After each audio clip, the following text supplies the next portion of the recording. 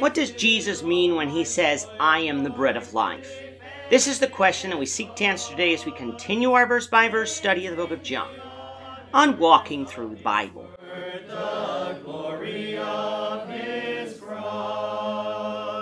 If you have a Bible with you, you can turn to John chapter 6. We're going to be reading from verses 30 to 40. If you don't have a Bible, don't worry. Just follow along with us on the screen. The version that we'll be reading from is the New King James Version. So, John chapter 6, beginning verse 30.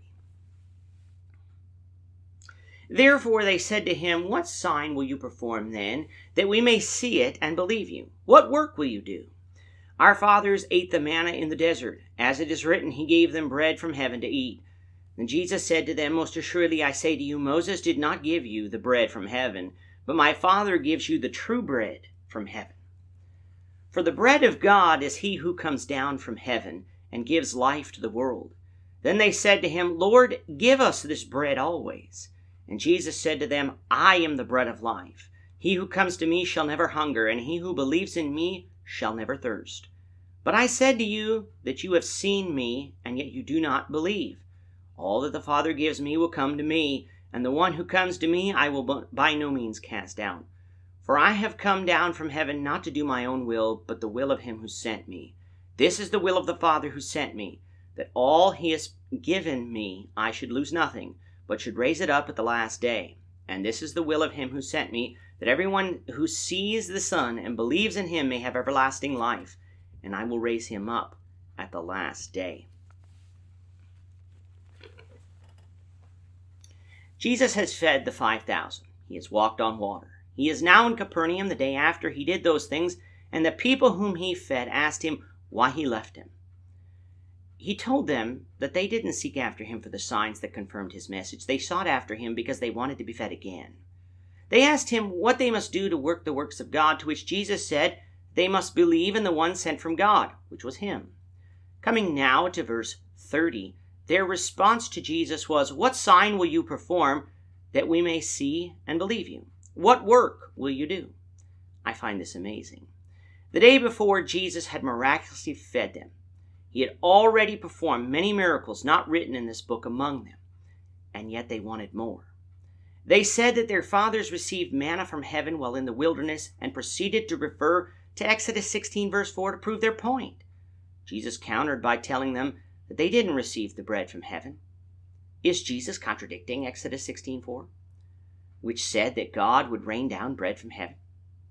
No, but he is again distinguishing between the physical and the spiritual, just as he did in chapter 4 with the living water with the woman at the well. God sent them bread from heaven, but the bread that came down wasn't made in heaven. God's power to provide it, and the bread came from heaven, meaning the sky.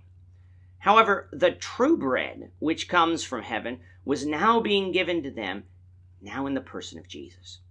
This bread was better than the manna from before, because although the manna sustained the people's physical life, they still ended up dying. However, the true bread would bring spiritual life, and that life would never end. Now the people, just like the woman at the well, wanted the living water, and they said that they wanted this bread always. Like the woman, I believe that these people misunderstood that Jesus wasn't talking about physical bread, as is evident from their response later on in the chapter. Jesus' answer is profound. He said that I am the bread of life, and he who comes to me shall never hunger, and he who believes in me will never thirst. The reason why this saying is profound is not because the words are difficult to understand, but because what Jesus is actually saying is quite deep. Why is Jesus talking about bread? Because he just fed the people with bread the day before. The bread that he fed them with was physical bread that perishes. That's not the bread he was promising. He was promising spiritual bread, his words, which are the words of the Father. And if they ate that bread, then they would never hunger again, for this bread would completely satisfy them. But in stating that I am the bread of life, the true bread that has come down from heaven, Jesus was also claiming something else. He was claiming to be God. Recall back to Exodus chapter 3, verses 13 and 14, to God's conversation with Moses in the burning bush. Then Moses said to God, Indeed, when I come to the children of Israel and say to them, The God of your fathers has sent me to you, and they say to me, What is his name? What shall I say to them? And God said to Moses, I am who I am. And he said, Thus you shall say to the children of Israel, I am has sent me to you. Now, every time we read I am in Scripture, the person isn't claiming to be God. But the context here, with Jesus saying that he came from heaven, leads to the obvious conclusion that by saying that I am the bread of life, the bread that gives life, that he was saying that he is the God who gives life, the God the Jews believe in. This is the first time we see an I am statement in John, but as we see more of them, this conclusion will become clearer. Jesus, as the bread of life, was sent from the Father to do his will, and his will was that all the Father has given to Jesus would not be lost, but would be raised on the last day.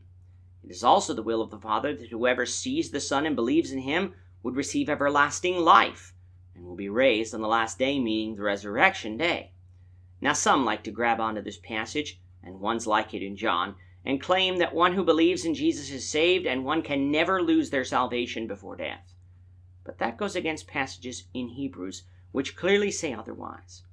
To that, they sometimes respond that in those cases, the person really wasn't saved to begin with. They only thought they were saved until they fell away. What a miserable and insecure position to be in, to not really know that you're saved. The Scriptures tell us that we can know if we're saved. In fact, this passage in John tells us that. We need to believe in Jesus, which of course means to do what he says. Does that mean that the Christian will never sin? No, but the Scriptures tell Christians to confess our sins to God, and God will forgive those sins. 1 John 1 verse 9. If we believe in Jesus, we will do that and rely on his grace. But what happens if we don't believe in Jesus, either before becoming a Christian or after? Then we won't receive everlasting life.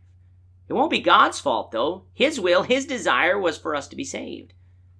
The fault lies with us who rejected him. But if we walk in him by following the words of Jesus, we will never hunger again, and we will be saved. We'll continue with this, the Lord willing, in the next lesson.